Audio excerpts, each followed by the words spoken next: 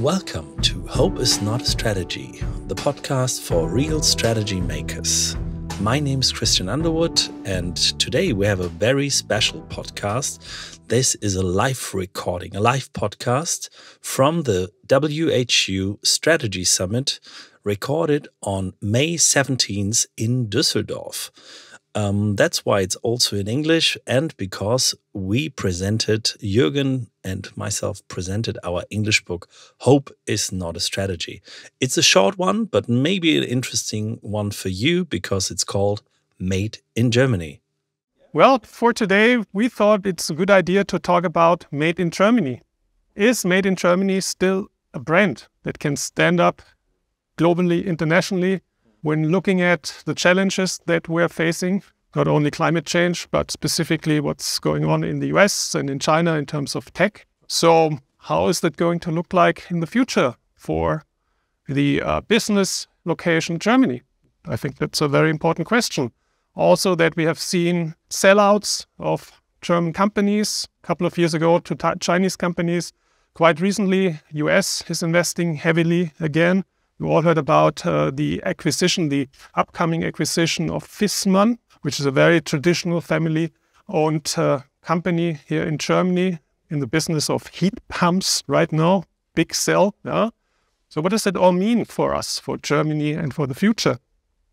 There only hope left? Or do we have a strategy as Germany? Yeah, who has the strategy? The companies may have strategies, yeah, but does Germany have a strategy?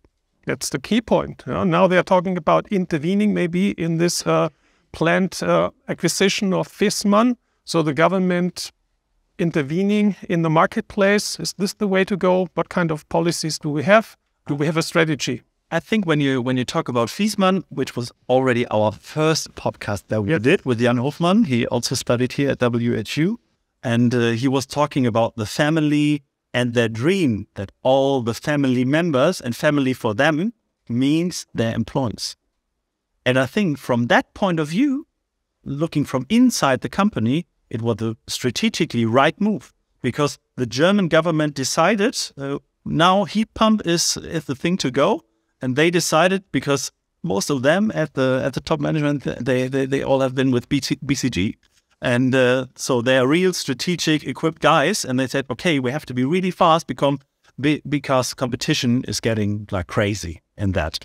And if you're in the air condition business, you're a little bit more prepared than as a German company who has been in the gas heating business. Yeah, true enough. And competition is heating up. And from a company perspective, I would also say this is the right move, because you may have heard about it or read about it. The Viessmann family will be a minority, the largest minority shareholder, so they will have a say in the company. But anyway, if you want to compete in global markets, you have to have the capital assets required for that. And if you can't raise it in your country or in your company size, you have to find partners.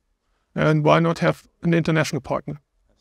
But coming back to the idea of, having a strategy as a government, can we think of that in Germany? So when I think so you talked about the US. So the tech stuff in the US came from, let's say, Pentagon, maybe a lot of starting points. And China, how they develop technology has also really political reasons. And they have a clear master plan in entering different countries and setting up businesses there. So that's a clear strategy. And also France is doing a lot. Absolutely. France is very much focused on industrial policy. So the French government wants to have a detailed say in what's going to happen in their industries. And almost every industry is defined as an important industry for France. And also to the US, I may add that I used to work for a while for the Small Business Administration in the US a long time ago. But I got insights into how the US government funds innovative small companies.